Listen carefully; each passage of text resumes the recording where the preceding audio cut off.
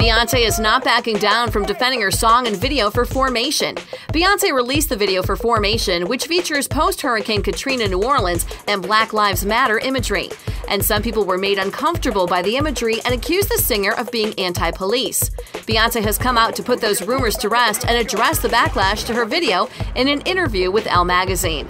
The singer understands art is easily misunderstood, but feels anyone who perceived Formation as anti-police is mistaken. Beyoncé said, "I have so much admiration and respect for officers and the families of officers who sacrifice themselves to keep us safe. But let's be clear, I am against police brutality and injustice."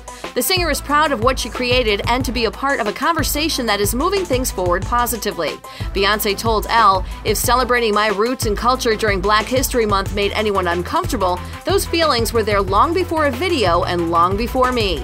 Beyoncé hopes her music can help people heal, and that's an inspiring thing. You go, bae.